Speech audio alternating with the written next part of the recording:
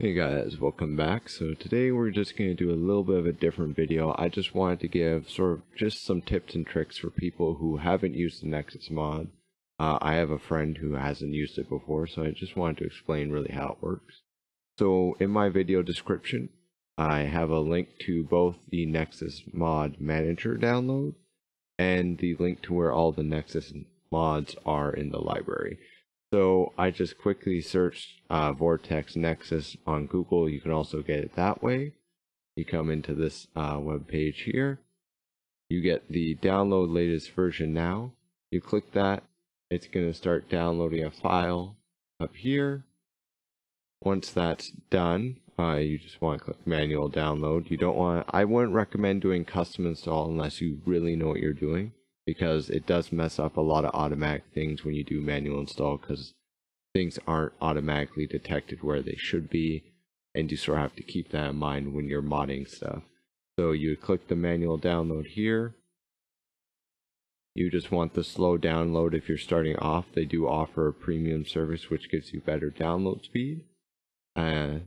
There is also ability to tip the modders. So we're going to let that run through. You're going to double click on it. I already have it installed on my computer, so I'm not going to do that, but I just wanted to show you the process of getting this guy up and started. Alright, so this is the Nexus mod manager. You are going to need an account. This helps link the mods and downloading and all that stuff. It also allows you to see what mods you've downloaded and keep track of everything on the website side and on the manager side. So I would recommend signing into a profile. To create a profile, you just have to go up here. You can see I'm already signed in up here, but this is where you go to create an account. You would simply just put in your email, verify it. Just a normal process for really just setting up an account. Getting that started. So you can see here, this is the dashboard. I have Skyrim installed. I only have the SSE edit and the script extender that's required for some of the mods. The edit, not so much. The edit's just there if you want to get into the more advanced size. I don't recommend that unless you're going. But script extender is really good. And there's, in its description, it will tell you how to put it in this location. So how does this guy work? Essentially, we go, now that you got your account signed in on this side and you have your account signed in on the web page, you can simply go to Skyrim Special Edition here. You click on mods. There's of course all sorts of mods, but we're just going to say popular all time.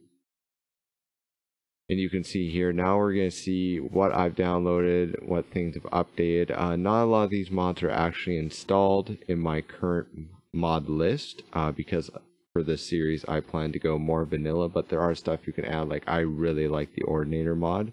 It sort of adds a new thing, Apocalypse of Magic, revamps the magic system. But I'm not going to be touching that in my series. So let's click on a mod as an example. This is one of the ones I use the most, probably easiest to see in my videos, is the quality world map. So this one, you basically just go over here, you click download with mod manager. It's going to come over here, so you can see there's different options on what the mod could be. You click slow download, it's going to start, and it's automatically going to get picked up by Vortex, and it's going to go into the downloads folder, and it'll start downloading. You can see I have a few mods here that I'm starting to add into my list.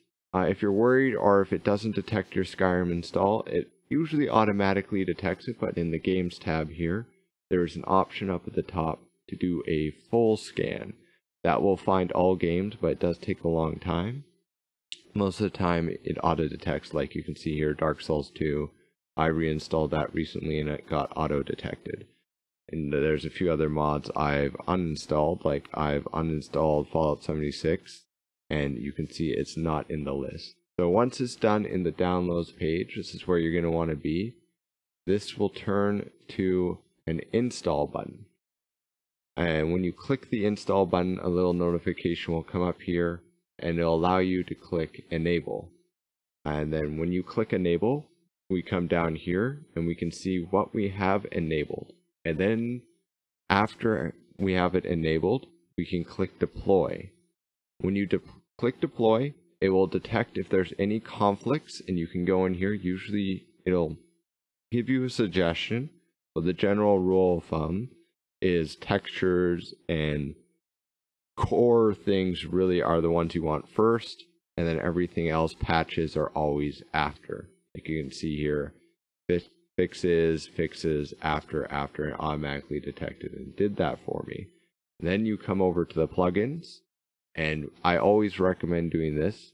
You want to go sort now. This will automatically sort your plugin list so that it loads properly. This is very important. Just installing the mods and enabling them will just put them in a random order. And by clicking sort, it will automatically put the mods in a way that will start up as clean as possible without crashing your game. This is important even if you got a really performance optimized downloads and mods. Without clicking sort now, you can still have major performance issues. So that's something to pay attention to. So I hope I've given you sort of a quick guide on sort of the mod and how to do it. And I really personally recommend the Nexus Mod Manager to start. It's really simple, easy, intuitive for the beginning. If you want to get into more advanced stuff, there are, of course, different mod managers. But be aware, each mod manager is going to run a little bit differently, and it'll give you more control. But on the trade-off, you'll lose a lot of the automation from the Nexus Mod Manager. Don't get me wrong, some of them are pretty automated. So, as you can see here, I got all my mods ready to go. I got a few more coming in the next episode.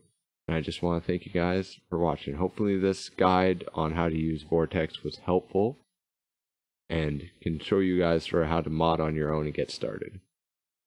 Alright, peace out.